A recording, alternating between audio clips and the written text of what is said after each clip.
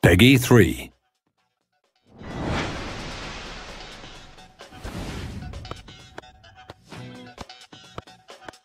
Hey guys, my name's Kancho. I'm an animator on the FIFA 12 dev team, and I'm going to tell you about the new skill moves in FIFA 12.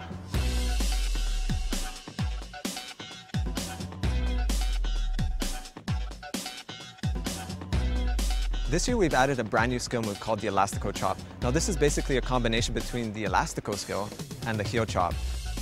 The best place to do this is when you're running down the wing in a one-on-one situation and you fake to the outside, but you actually chop with your heel to the inside. And if you time it just right, you'll get by your defender and you'll be through on net.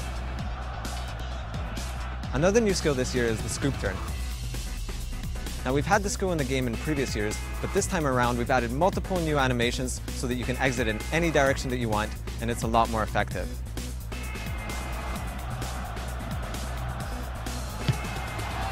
In addition to this, we've added two new freestyle juggling tricks. These include the LATW, or double around the world, and the reverse toe bounce.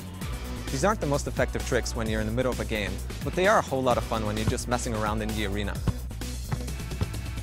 We've also created more variety in the skill moves by adding physics to the ball, so that every time you do a trick, the ball behaves differently, and this results in a much more realistic experience.